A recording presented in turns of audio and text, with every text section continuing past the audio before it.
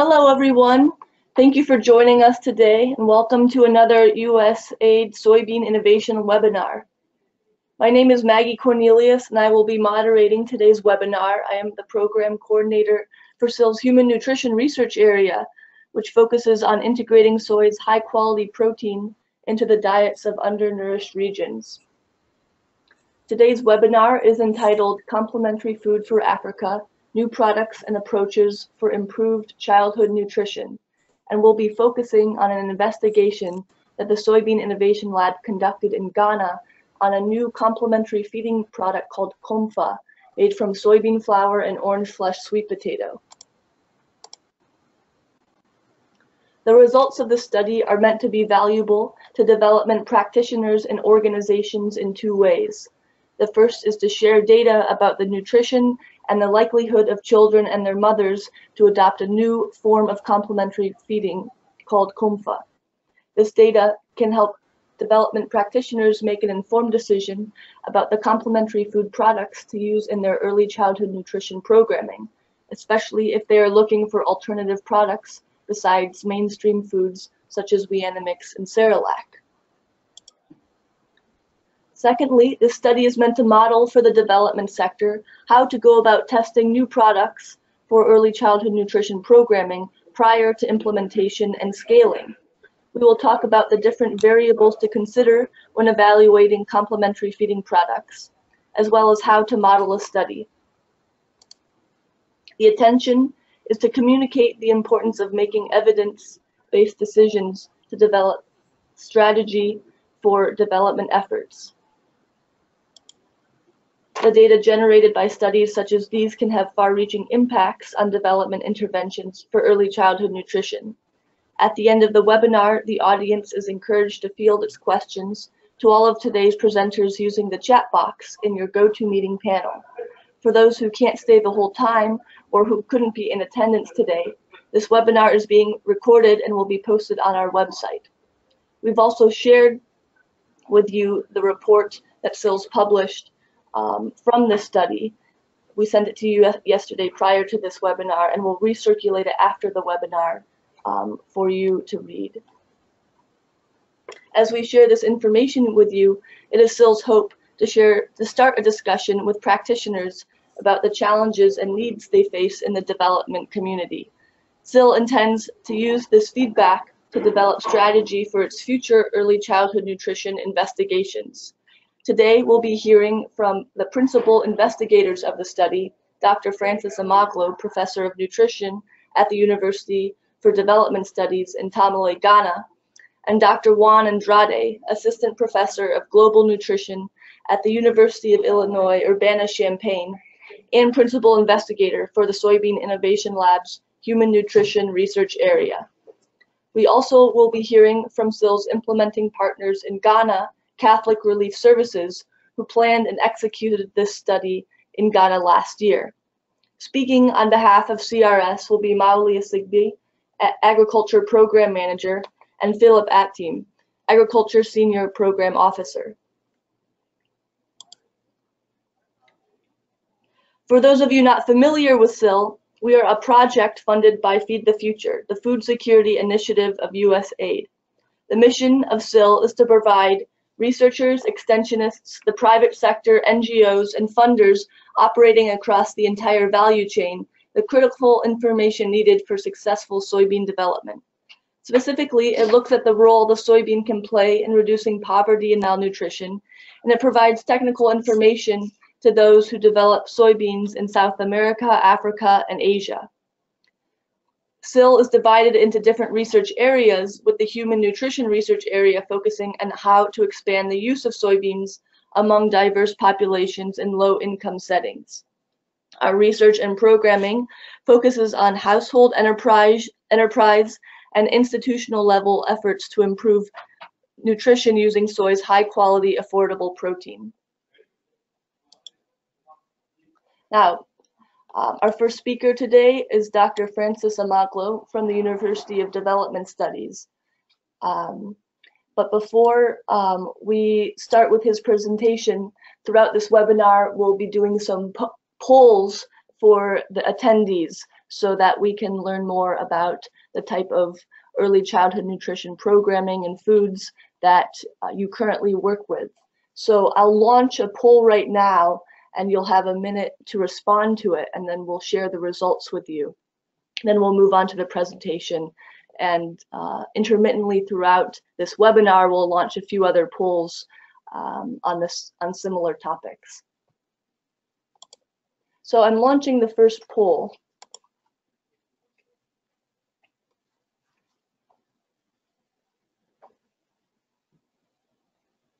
And if you're having difficulty answering, you can send a question in via our chat panel.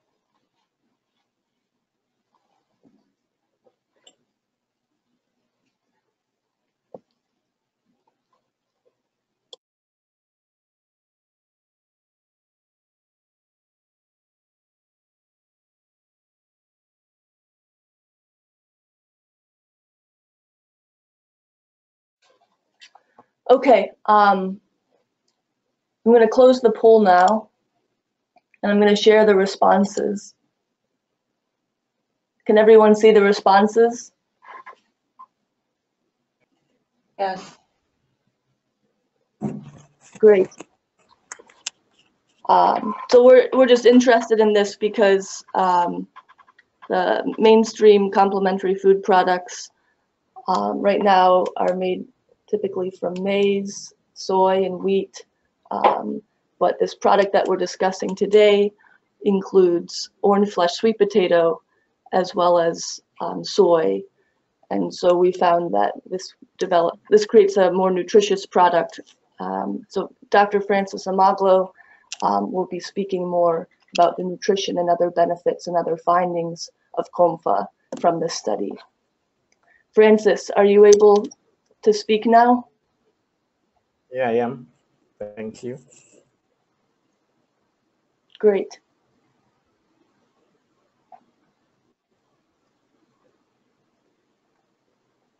Francis, feel free to start when you're ready. Yeah, I'm not getting the slideshow. Okay. Do you see it now? Yeah, I see it now. Great. Okay, so good afternoon from Ghana, wherever you are, maybe good evening or good morning. So we here to talk about ComFA, an orange flesh-based complementary food. But before I proceed, we have to conceive this idea first. Where did they start? It started in Ghana, but we actualized it during my PhD studies in Massey University. So my supervisors are duly acknowledged. And now I'm working with SAIL to see how we can upscale it. But as the pool showed, I think what everybody uses for complementary food is maize. And in Africa, unfortunately, it's the white variety that we use. So, and even if you take the Codex Alimentarius standards, the definition for complementary food is almost biased towards maize. But then there are some limitations which we'll discuss later. So to improve maize-only complementary or cereal-only complementary food, itself came up with the addition of legume to improve it. Unfortunately, though the protein and energy contents were improved, cereals and legumes are high in phytate that limits micronutrient bioavailability. And also for the climatic conditions prevailing in Africa, where I am, they are suitable for aflatoxin contamination. Thus, we can say that the consumption of cereal-based complementary food could be associated with the high micronutrient deficiencies in Ghana and elsewhere, undernutrition, stunting, and underweight.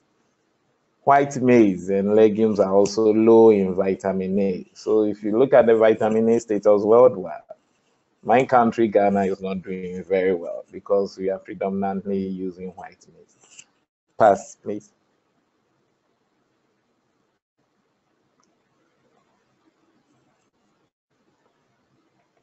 So what is ComFA? ComFA is basically orange flesh sweet potato based complementary food. So if you look at it, in this study, we came up with 3 formulations of ComFA. So the major ingredients for ComFA is the OFSP, the soy, and then anchovies for some community. And then in addition, we also added moringa to it to improve the protein content, of course, being the miracle crop. So if you take a look at Weanimix, Weanimix is also based on maize, groundnut, and then soy. And then as the pool indicated, this is what is widely used. And in Ghana, the recipe is called Weanimix, which was developed in 1991. So our ComFA, the new one we are promoting, or we're suggesting to everyone is, whatever maize is providing, orange flesh sweet potato can provide. So if I combine orange flesh sweet potato with soy, I can take the maize out, I can take the groundnut out, and then in doing so, I'm invariably taking out ingredients that have high risks for aflatoxin contamination. And also the data collected on water use during the preparation. If you compare the last one, which is the cereal-based complementary food, and then the sweet potato-based complementary food, the top 3, you realize that we use about 3 times of the water for the Weanimix compared to the ComFA. So it tells you also that there's an issue. Actually, there's a publication on it, that the addition using Weanimix, there's a tendency of you having more an issue of what? Nutrient and energy thinning, because you tend to add more water because of the starch that is involved in it. But the sweet potato doesn't have that starch. The moment you heat sweet potato, the bitter amylase come into play and hydrolyze the starches down. So you don't use too much water. So from this slide, I hope we just keep the picture of ComFA formulation down. Then as we talk about some nutritional benefit, you see we don't need to add a lot. We are only looking at adding 2 or 3 ingredients compared to Weanimix, where you need to add about 4 ingredients, and you have to buy sugar to sweeten it.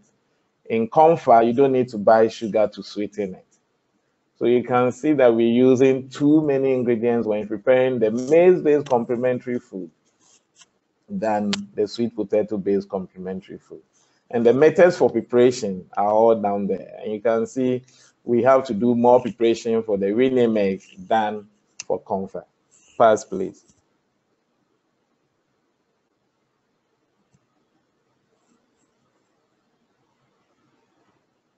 Yeah. So this actually is a study we have published already, where we did a comparison between Weanimix and ComFA.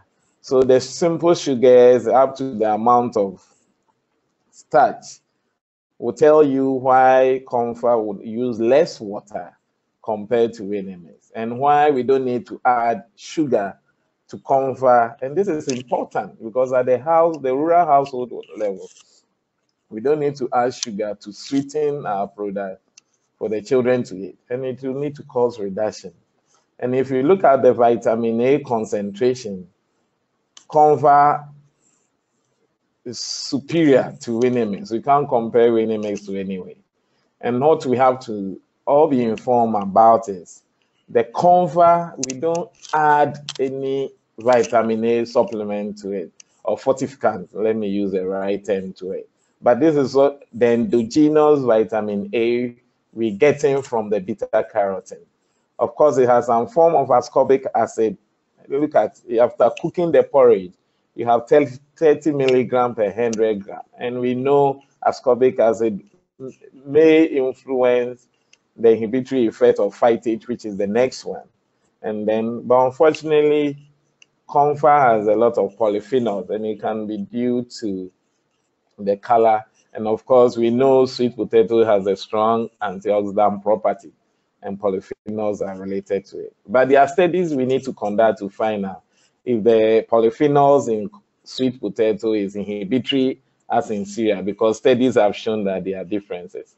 Next slide, please.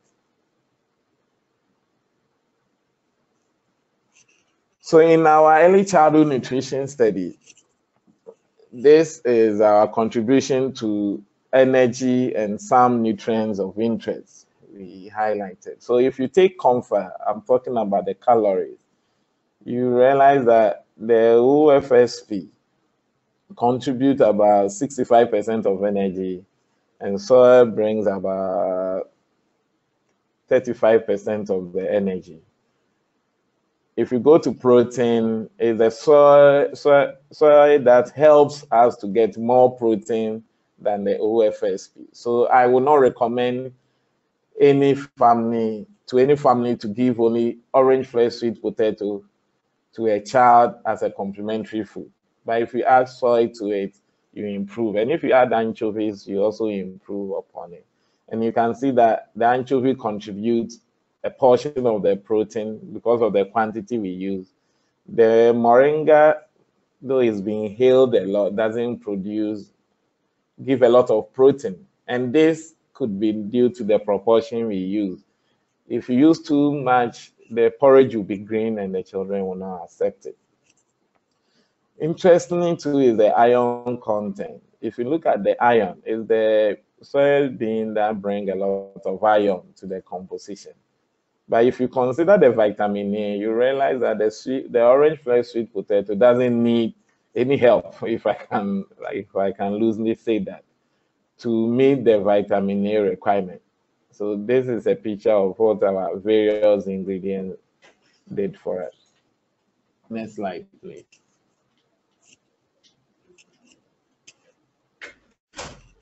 This one will give a detailed presentation of our findings from the study, but I'll present a few on overall acceptability. So you realize that there was all the mothers accepted to the same degree the overall likeness for the formulations we investigated. So there's no difference between the ComFAs and then the Weanimix in terms of acceptability. But let's remember that for the Weanimix, we added 400 grams of sugar to it, which is a lot, and is a lot of money you put in there. But for the old ComFA formulation, no sugar was added, but the likening was the same. Next slide, please.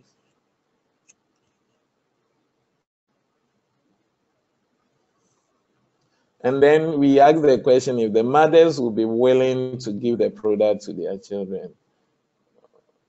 Once again, the only thing that was minus is the moringa we added and the anchovies.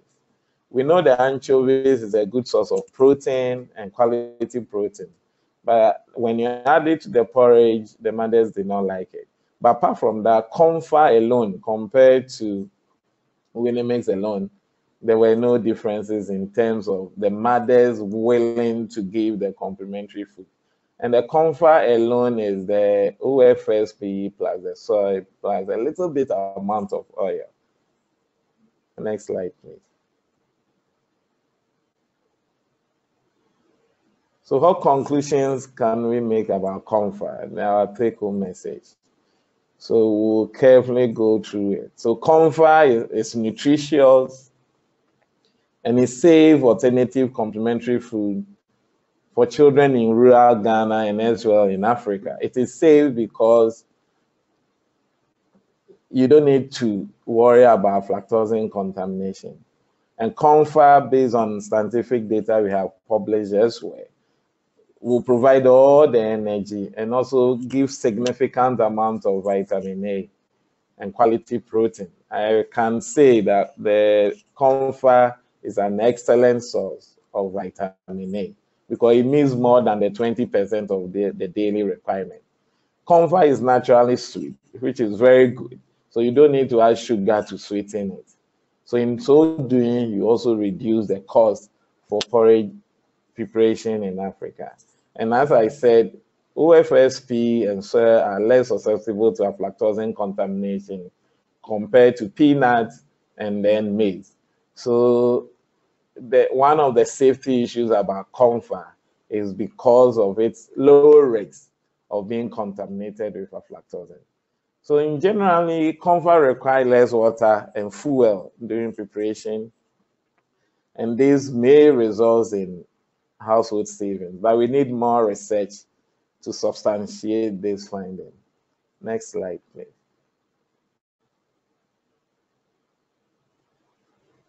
So thank you very much. And I hope during the question time we'll have some interesting discussions. Thank you, Francis. And just a reminder to the audience, we will circulate the full report of this study to you after this webinar, and it's also available on our website right now. Before we move to the next presentation from Catholic Relief Services, I'm going to launch our second poll, and you'll have a minute to respond.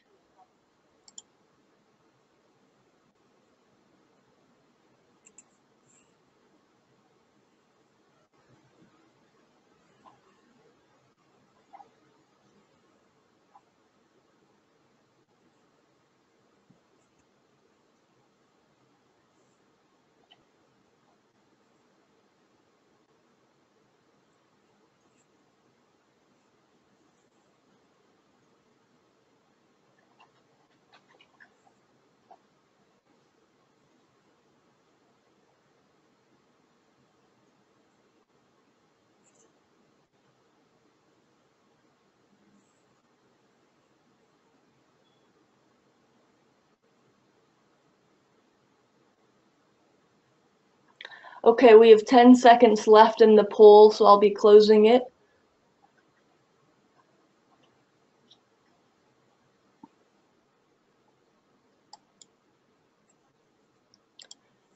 I'm sharing the results of the poll.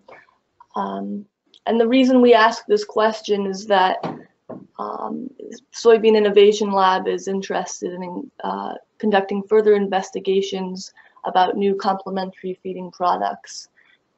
Today we're talking about an acceptability and feasibility study that we conducted on a certain product, but there are other aspects that we need to investigate about products to ensure that a successful implementation will happen.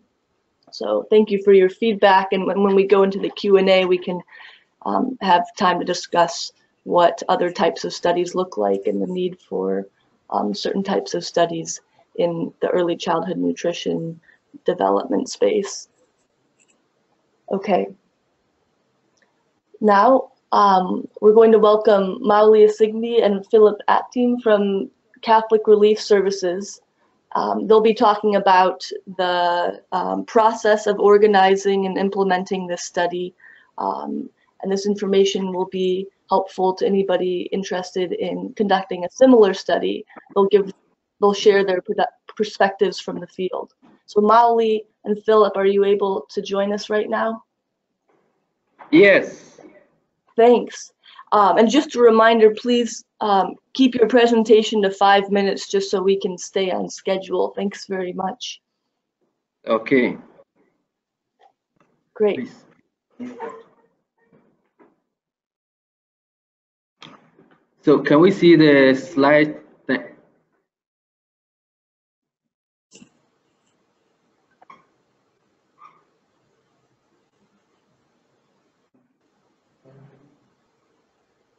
Everything good, Mauli? Yeah, can you please go to the slide? Oh, I see. My screen's not shared.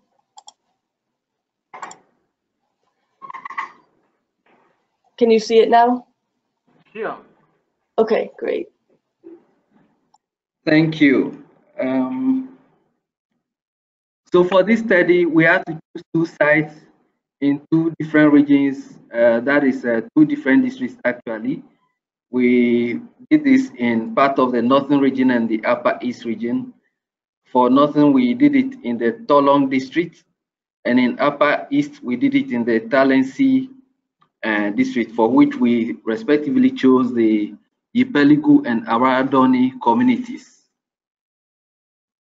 This was to enable us be able to have sufficient resources in terms of personnel, relationship with other actors on the ground. So we chose districts that had current or previous CRS activities running, and then we also chose districts that had some level of nutrition related activity implemented for the purpose of continuity and to build on the successes of previous actions related to nutrition. So we also chose districts that had a health post or clinic to facilitate easy access to the lactating mothers and support from the health workers who we needed to help screen and identify lactating mothers and their children. We worked in the 2 regions also to allow us to be able to assess behavior evaluation between 2 different ethnic groups. And for this also, we had to seek the approval of the ethics committee of the Ghana Health Service, which Dr. Maglo facilitated. Pass.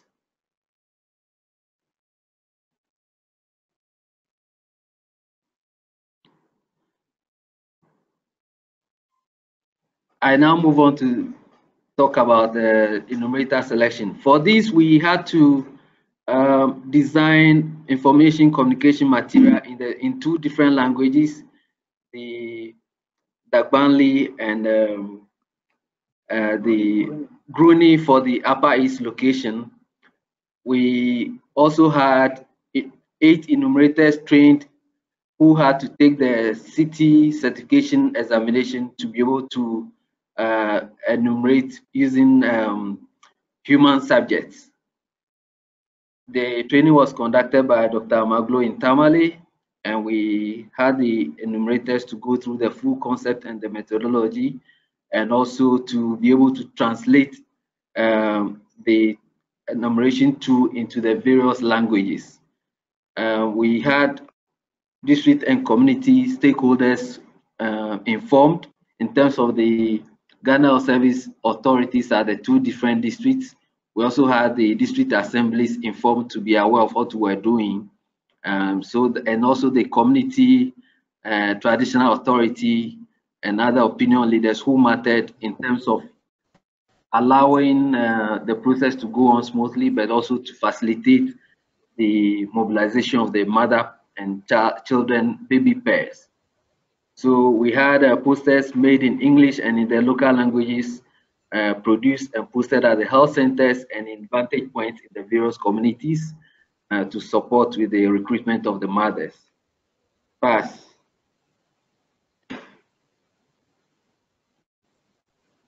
So at this point, I would like to have Philip present to you how we went about the participant selection. Hello, everyone. So I'll continue with the participant selection. Philip, Hello. your voice is very faint. Can you move closer to the microphone? Okay. Okay, sounds great. Yes. Hello, everyone. So I'm going to continue with the participant selection. So what we did here was to go to the health centers, meet with the district health directors to inform them about the activity. We shared the posters with them, and they gave the go-ahead. When we got to the health centers, we got health staff who supported identify and register the number of mothers and caregivers that we wanted. So in each district, there were 60 mother-infant pairs that we selected, and we broke we divided this into 4 groups according to the various recipes that we're supposed to facilitate the women with. The feasibility group prepared and fed their kids on all the 4 recipes, whilst the acceptability group were given ration to send to take home to prepare and then be evaluated or tested at home. We made sure we duly registered all participants just to ensure that every day we call out the register to be sure that every registered participant attends actively on each day. Both categories were coached jointly on the survey purpose and the process of how their roles are supposed to be in the activity. Pass.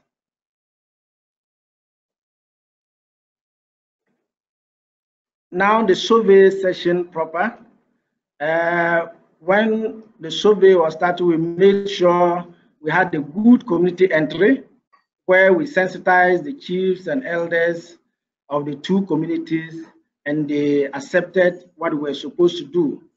The survey grounds were selected.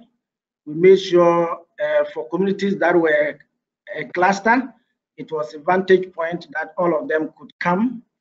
Survey was set, and the groupings of enumerators and the allocation of cooking utensils and plates were given to all the groups that were supposed to cook a particular recipe. The nursing mothers were divided into 2 categories, that is the acceptability and feasibility, and all the ingredients were allocated.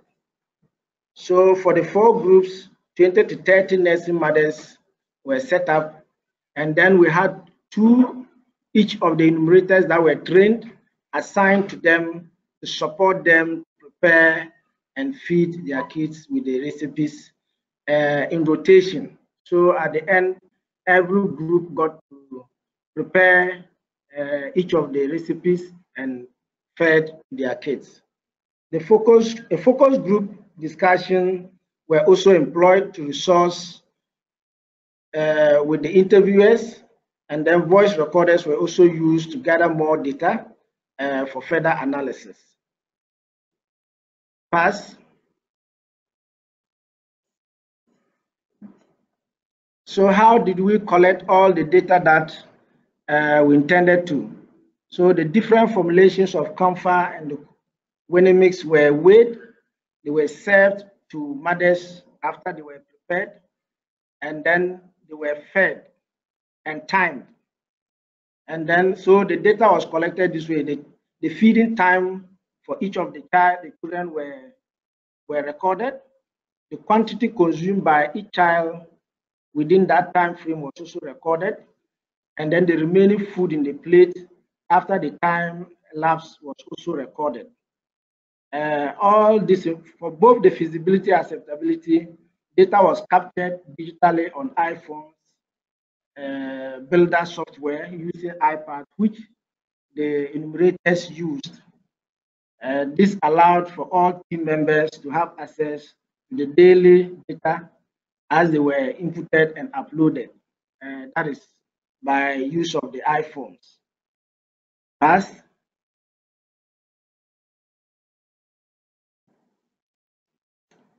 At the end of the sessions, we had a closeout session in each of the communities where we got the health workers, the community leaders, and all the mothers assembled. Some of them gave their remarks on the process. The community leaders and stakeholders were all duly acknowledged for their support throughout the registration and then the sessions proper. After that, mothers were presented with hampers. These included rice, oil, mackerel, tomato for their time and their participation in the exercise. Pass. So with challenges, what we had to share here is that we observed that there were some difficulty in the coordination of how logistics were put together, how ingredients were purchased, because two different bodies were involved in this, and it involved a lot of transfers and reallocations, which we thought that in future, if all this could be given directly to those organizations to handle specific activities, then all logistics, it would have been much better. Also, we noticed difficulty in understanding the quality and units in which some ingredients had to be procured and level of processing required. For example, with the maize, how it's supposed to be fried, dried, grinded, in which form it should be grinded, which texture the grinding should be. All those things were a little bit of challenges that we had to go through. Initially, also in the communities, we had challenges of mothers showing low cooperation in the first few days because they thought the time frame was too long in each day, and it usually started in the mornings when they had a lot of household fetching water, feeding for their kids. So we are thinking that in future we could always shift this towards the afternoon when women or mothers would have finished all their daily or morning choices, household choices, then they can be free to participate fully. These were the few challenges that we encountered. Pass. All right, so we are done here. Thank you for listening. Thank you, Philip and Mauli. And to our audience, we'll have time for questions and comments at the very end of this webinar. So please be sure to send in your questions or comments right now via the chat pane. Okay, so now we're going to show you some video footage from the study, and then we'll go to our third poll, and then we'll wrap up with a presentation from Dr. Juan Andrade. So here we go with the video footage. Oops.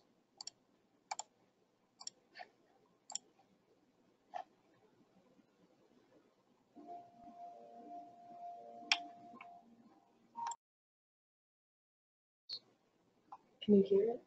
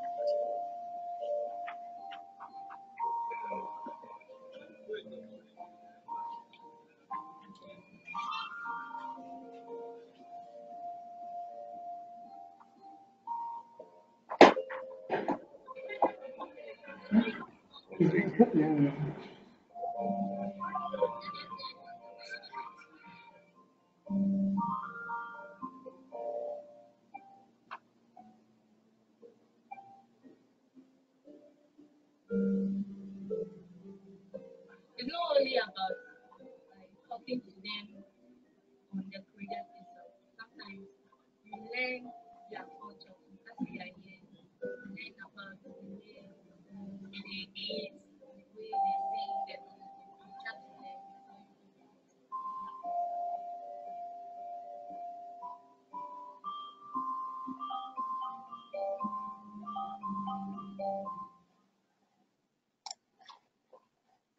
Okay, thank you everybody for watching. That video is posted on the SIL website as well as our YouTube channel, if you're interested in watching that again.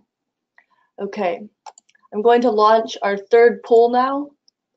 You have 1 minute to respond.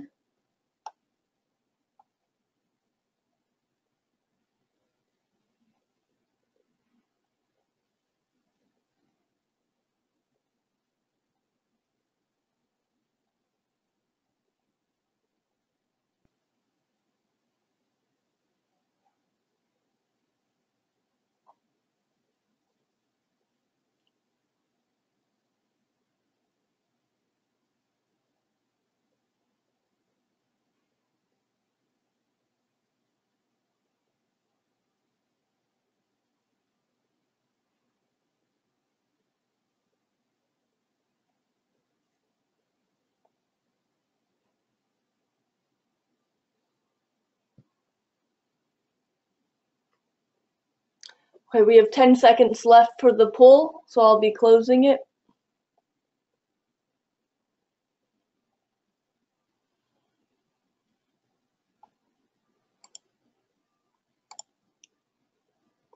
Here are the results of the poll. Thank you to everybody for responding, and we can discuss the challenges that you're facing with complementary feeding and early childhood nutrition at the end of this webinar. Finally, we're going to go to Dr. Juan Andrade, who will talk about the relevance of acceptability and feasibility trials, as well as providing some more insights about the study results that we conducted. Juan, are you ready to go? Yes, thank you, Maggie. Okay. Can you hear me? Yes, we can hear you well. Okay, you can move to the next slide. Thank you. So good morning, good afternoon, everybody. I just want to make 3 points before I show a couple of the slides of data on feasibility. As Francis mentioned, doing this type of studies are needed just to enhance the ability of adoption of this type of new products. And as you can see in the poll, cost is a big factor. But one thing I want to make clear is that these complementary foods are there to complement breast milk, and that's exclusive breastfeeding for 6 months and bringing this good nutrition in this time of transition into table foods or family foods. So these type of foods are not the same as family foods, and that's why it required very key attention. So next slide, Maggie. So the WHO has put together some guidelines about how to guide us and putting these complementary foods together. And it's not just about nutrition. Food should be adequate in terms of nutrition and consistency. Rheology is a semi-solid to semi-fluid, and its palatability is key, as Francis mentioned. The children should eat it, and a little bit of sugar helps. But besides that, they have to be context specific in terms of culture. These are foods for northern Ghana, might be different in southern Ghana, might be different in a different country. And seasonality is a big problem sometimes in areas in which you don't have orange fled sweet potatoes year long or soybeans. So those are considerations should be included into the design of these foods. As well as time of introduction. We want to push for exclusive breastfeeding for 6 months and then start bringing these foods with complement the calorie needs of these children, and have to be frequently consumed as the child demands it. And they should be, of course, very safe. These are times in which the kids can be prone to, more vulnerable to diarrhea. So you have to be free of physical, chemical, and biological harm to the children. Next slide, Maggie. So when we talk about complementary foods, we're talking about foods that will depend on different factors for their choosing. So food choices depend on many factors, and cost, as the poll was telling us, is very important. But it's also taste and the variety of foods you have available, your perceptions of health and well-being, and the cultural and personal beliefs, and of course convenience. And time on making these foods is very important, as women also have to work and do other activities in the household. So when we design these sensory acceptability studies and feasibility studies, is with the intention to obtain some information as to how these foods can be prepared at homes and what factors can modulate their adoption beyond cost, because cost is very important, but maybe taste is also important for these families to adopt these technologies and new products. So based on that, we designed this feasibility study. Go to the next slide, Maggie, please. So in this study, and some of these was mentioned by Mauli from CRS, it was a significant undertake to bring all these women together in different regions in northern Ghana. But we had a population about 20 women per groups that from these two communities to help us test these products at their homes. So we trained them how to prepare the foods. So we follow up the next day to see how the food preparation was going. We gave all the foods were for free with all the ingredients, and we'll tell them how to put them together, how to mix them, how to know that the foods were done and ready for consumption. After that, we replenished the food supplies for after 7 days, and after 14 days, we conducted the focus groups. And these were focus groups in which we asked several questions to understand the food preparation, and then other aspects of food preparation, such as, do you add other ingredients? Do you add salt? How long it took you to prepare? How do you know it was longer than the time we allocate for making these foods? And that nuance is very important when you want to consider adopting these foods in a household, because different families prepare foods differently. And this focus group lasted for 1 hour. Next slide, please. So here I just I'm going to show you two pieces of information, and most of the data is published in this report. You can find it in our website online. But one of the things we want to be certain is that it was easy to prepare. Can they prepare foods, these project foods, similarly than other complementary foods available to them, most of which are based on maize? And for the most part, most of our respondents told us that the great majority said that these foods were either slightly easy or extremely easy to prepare, and there were no difference among groups. And we compared to Weanimix, because Weanimix, although it's been promoted for many years in Ghana, is also not as prevalent as you might think.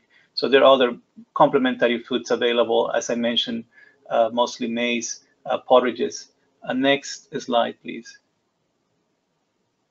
And then we asked the mothers to tell us what is the perception of ease of consumption by their children. And by far, many of them told us that making these project foods was very easy to consume by their children. And that again includes Weanimix. So, and there's no difference among groups. It was clear that these foods were easy to prepare and they were easy to feed to their children. And there's no complications of making. There are many other comments from this study, again, that will be are written in the report. And next slide. So, and this is just to bring up some of the nuance that we obtained from this survey. 90% of the participants will recommend this new complementary products to their families, some of which said that they might not do it because of the strong flavor of moringa leaves, powder, or anchovies, and that's okay, because we kind of find the same information from the acceptability study, where moringa leaves and formulations with moringa and with anchovies were less preferred by the kids. Some other women from the groups mentioned that they'll recommend it because the ingredients are easy, available, and simple to use. They also mentioned about the nutritious value of soybeans, which is important because there had to be a level of perception or attitude toward these staples that should be there in households, because that will facilitate the education of them when you want to adopt this type of new products. And then some other folks mentioned that these type of products could help alleviate poverty, which is at the end one of the goals of these projects, that through these foods you provide the good nutrition in hopes that other programs can help us alleviate poverty too. Next slide. I think that's the end of this part of the presentation. Should I continue, Maggie? Yes, please do. Okay, so what, just to finish and to open for a conversation, I want to go very quickly, next slide. So we at SEAL, the nutrition team, we are open for business. And we realized that this model of using ComFA, just an example of a very, very interesting food product that can be game-changing in bringing good nutrition to households. But it's not just about nutrition. We think that we can help our partners to address some of the limitations for adoption of these foods through needs assessments and understanding the context of this consumption. Of course, nutrient and food analysis are important, and we'd like to support our partners in different laboratories to conduct studies to figure it out, understand the nutrient composition of these foods through the databases available, or through collaboration with Illinois, or through support to your universities. And of course, sensory studies are key. The nutrients will have an effect only if they are consumed, and that means that we have to invest some time in understanding sensory acceptability of these products. This feasibility and cost analysis are very important, as you can tell from the poll. They have to be low cost, but not at the expense of nutrition. And that's hard to do when you have very limited variety of foods. That's why through these projects, through USAID Feed the Future projects, our promotion of orange flesh sweet potatoes allow us to combine the goodness of orange flesh sweet potatoes as well as the goodness of soy, which brings together a very low cost alternative for complementary feeding. And last, we want to know what you have done or what you are doing, and we want to share it with the whole world. And through these collaborations, we want to build these databases, and not just to stay in one share drive, but just also to share it and to apply it directly, not just to stay in a study, translate it into applications that are ready to use simply by our developer communities in the field. So with that, I'll stop here, and I would like to hear your questions, and the whole group is ready to answer. So thank you very much. Thank you, Juan. And we're going to have Dr. Peter Goldsmith moderate the question session now. He's been collecting the questions that you've been sending in through your chat panels. And so I'll defer to Peter now, and to our presenters, please make sure you keep your responses short so that we can get to as many questions as possible. Peter, are you ready? I am. Can you hear me okay, Mags? Yeah, sounds good. Great. So yeah, I'd ask the respondents responders to keep your answers briefly. We have a number of questions, really good questions. One of the first questions comes from Daniel Amankwa of Sight and Life on the Basima project in Accra. Daniel asks about what steps are being taken to commercialize the product. I don't know, maybe Francis?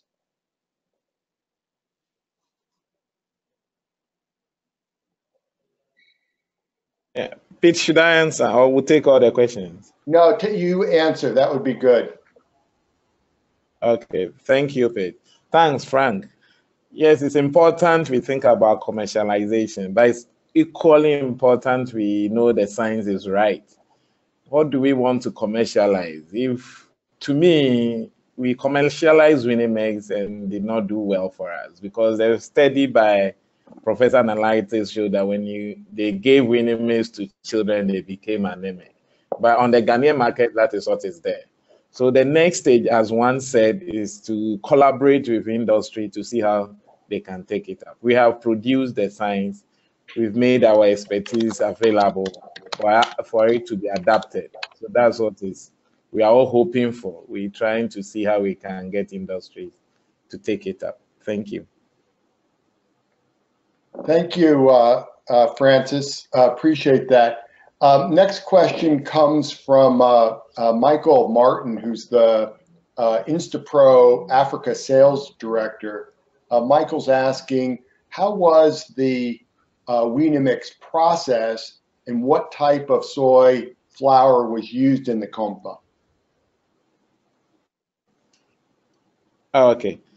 So Weanimix was processed using the recipe in the, as it was designed. I mean, if you check Professor Nalate's publications in the 90s, you see how it was prepared.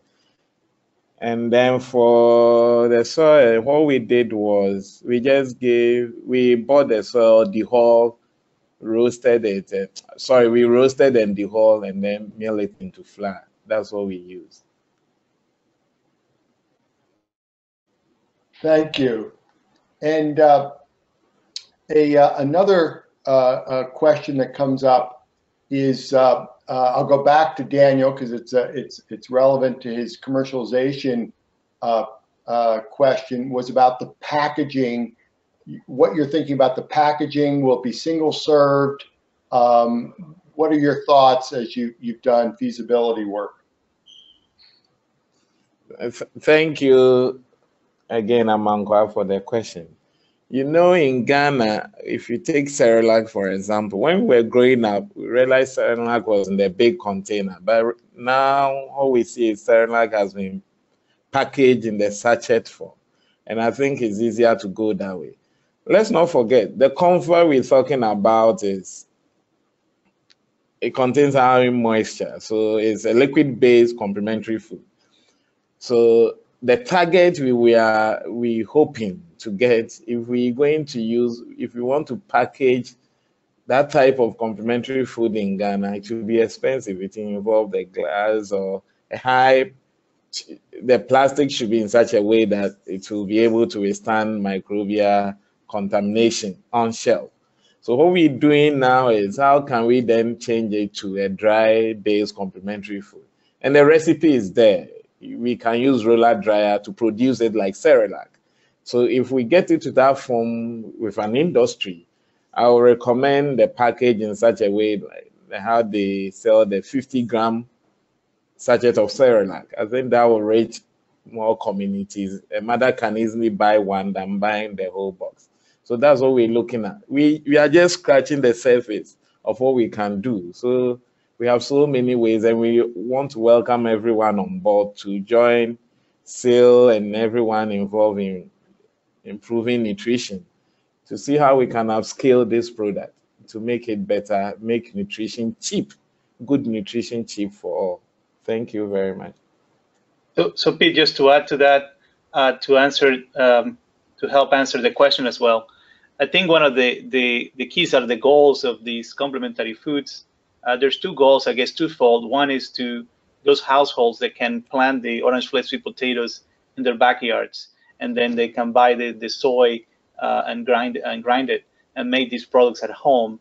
And of course, as it was suggested, that maybe there is some opportunities for companies, low or middle-sized companies, to dry it, because there's a significant amount of water, of course, in orange flake sweet potatoes. But in that way, you can potentially scale it up to a larger population as well, folks that can afford a product that is packaged maybe in a plastic bag or in a box. And there is already some data on these that Dr. Amaglo has that can move us faster in that direction if that's the way to go as well. Thank you. Thank you, Juan. Yeah, thank you, Juan. We had a good question from Agnes Mwangela at Luinar in Malawi. She raises a question about mothers and their time. And she's asking about special preparation and how preparation of the ComFA or a complementary food fits into a mother's meal preparation work schedule. So I don't know if anyone wants to respond to that. And just as a note, it's top of the hour and we're able to roll over. So if you need to drop off, do, but we'll take a few more questions and probably have a hard stop at 10 after the hour. Okay, I will attempt, and one will also help. The data we presented here on ComFA shows that it takes a shorter time to cook than the Weanimix. And I really know that mothers prepare, especially those in the rural communities. They will prepare complementary food for their babies. And what we are bringing on board actually is reducing the time involved.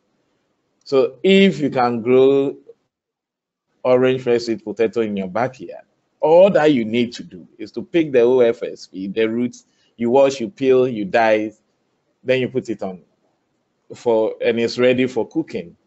The only ingredient you have to prepare further is the soil. You have to dry, roast, and dehull and mill. But if you compare them, I mean, the ComFA formulation to the cereal-based complementary food, you tend to spend a lot of time getting it ready for baby food than the ComFA. We know for working mothers who can, that's why we're thinking about the industrial level, but they have to be prepared to pay for the cost of drying it and making it ready to be eaten. So I think that's a key question, and through the feasibility studies, it was something that was brought up that it's easy to prepare. The issue of time is key, and how we can reduce the time of women preparing foods, not at the expense of good nutrition and care practices for the children and of the family dynamics, but to the point that they can devote the time in other very productive activities, including their own education. So I think that we can do that through foods that are convenient to prepare at homes, and some of the characteristics of ComFA makes it very, very simple to prepare. And that doesn't mean that you don't have to peel. It doesn't mean that you don't have to roast. What it means is that when you're boiling less amounts of water, which it takes lesser time to get to the boiling point, and then to prepare this food before you can give it to your children, that's a significant savings in fuel, and that's a significant savings in time. So I think, and we didn't do as more detailed questioning in terms of that specific aspect of time, resource, and time it ourselves, right? To have somebody with a watch timing this woman preparing foods at home because they were on their own doing this. But it was a comment from some of the women that was the case. So I think that's why we mentioned that there's some more opportunities for more detailed type of studies in which we ask those type of questions that for us are very important, but we have some ideas that this might be the case. Thanks, Juan.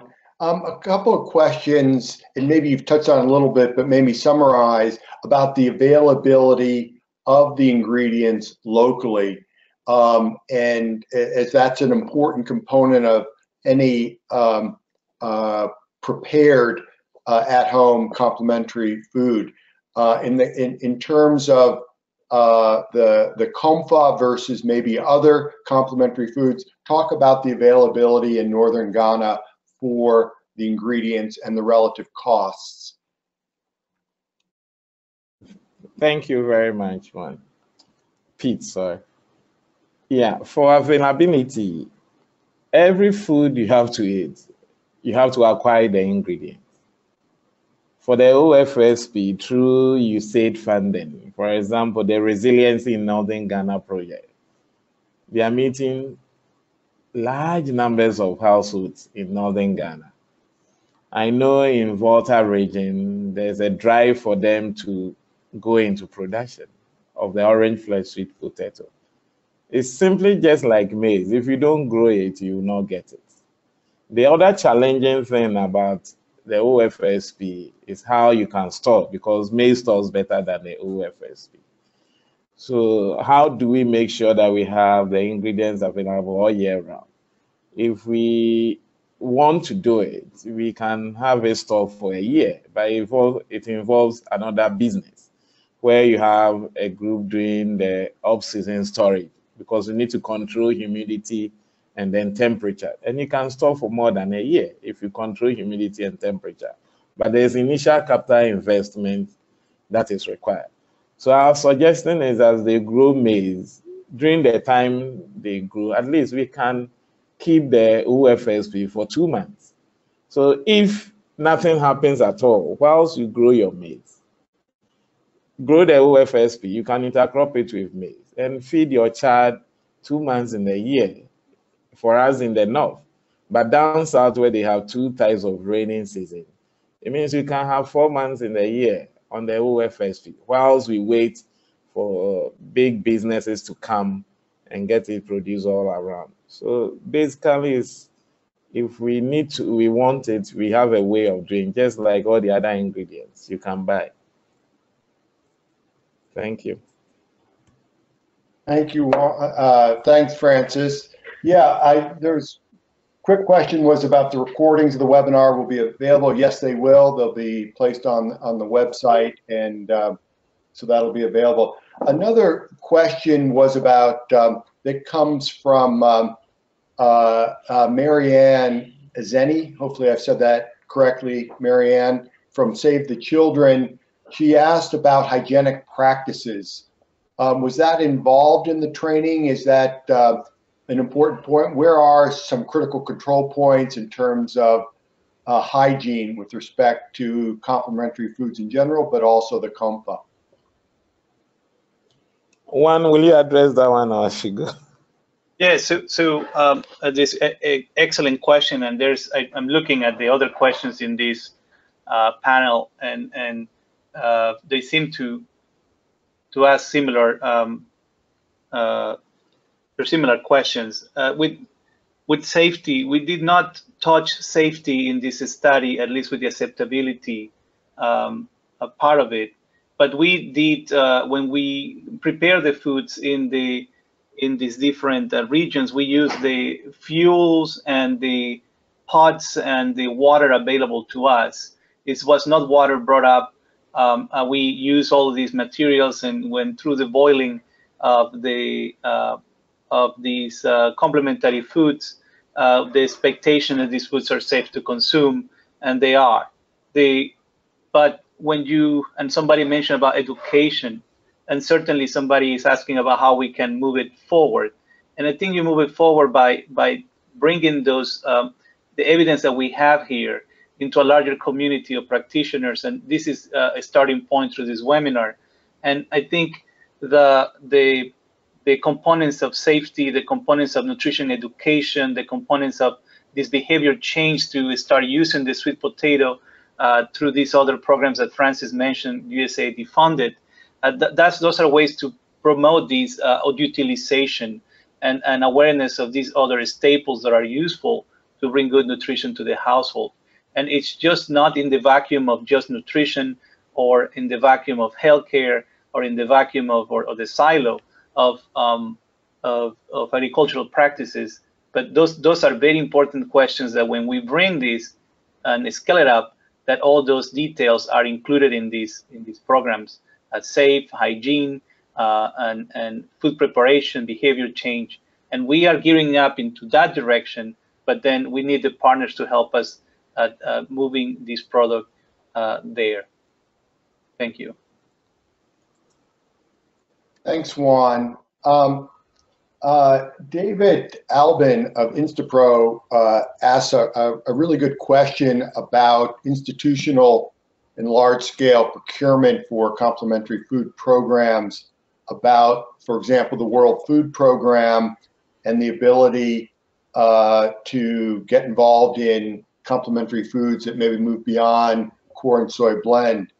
Maybe you guys respond to David's question. The question again, please. Yeah, so David is asking about the larger scale, more institutional level programs involving complementary foods, for example, involving the World Food Program and moving corn soy blend, which is a common food. Would they move into, or could they, or what are the challenges associated with moving into maybe higher quality, more functional, more locally procured, for example, complementary foods such as ComFA or other foods? That's a very good question, and to me, we are not in the best position to answer. We have as scientists, we have produced a science. Weanimix was a science. At that time, it solved an issue of protein, energy, malnutrition. But what we've realized is, unfortunately, those ingredients they mixed led to high incidence of anemia and all those things based on Prof. Analytic study. So we've made the science available. ComFA is available. The recipe is there through our reports, through earlier publications. We are talking to, I know we've approached UNICEF on one occasion, but I don't know if as an organization they will take it up. But we are ready. Still, myself, and all others also working. I know CIP is working with orange flesh sweet potato. We are there, so it depends on our willingness to take it up. For the big guys to accept, we need to let them know. And I think as we are meeting now, it's also going to help. That is being circulated, and this is something they can do at the household level. So we are all praying to see what will happen. But as I said, our expertise are available for everyone to use. Thank you. So just to complement, Yeah. I think this is a very key question, and it's always about scaling up. But when we scale up, we tend to limit the availability of these products for those that we were designed for, which is at the very bottom of the market. However, the ability of the food industry within different countries, in which they have a tremendous now equipment to dry these materials, and there's something that Francis and Dr. Maglo is working on, how we can make this a instant porridge type food with these ingredients, and potentially adding micronutrients just in case we want to enhance the availability of specific or key vitamins and minerals. Those are type of things that I feel the food industry can help us and design the best strategies to bring this product in, not just in the right form, to just add water or just very small amounts of time and fuel, but also the packaging and the delivery and the market availability of these products through other channels that are not just your backyard or your regular grocery store, but to many more folks. So demand can start increasing and pushing now more folks trying to grow orange flesh sweet potatoes in Ghana and soy, of course. So I think those are very quick key questions, but we need those partners, those companies that want to take that challenge. Thank you, Juan. Thank you, Francis. Hey, we need everyone's got schedules and needs to be places. So we'll stop the taking questions right now. We will answer all the questions and certainly allow offline exchanges and so forth to carry on the discussion. But let me turn it back now to Maggie Cornelius, our moderator. Thanks, everyone. Yes, thank you, Peter, Juan, and Francis, Molly, and Philip for presenting today, and thanks to everybody for attending. This webinar has been recorded, so we'll circulate it to everybody who registered for this webinar and also post it on our website. Again, we'll circulate the report about the study that we conducted in northern Ghana. And then we also have created a survey that we're going to ask all webinar participants to fill out so we can learn more about your work with early childhood nutrition and learn more about the needs of the development sector so that SIL can design new investigations to provide evidence for your future programming. And then we also will circulate the recipes for the ComFA complementary food in the follow-up email. And then anybody whose question was not responded to during this Q&A session will respond to you individually via email. So don't forget to like us on Facebook and follow us on Twitter. Send any other further questions to Soybean Innovation Lab Soybean Innovation Lab at illinois.edu. and we look forward to seeing you again at future webinars. Thanks. Goodbye.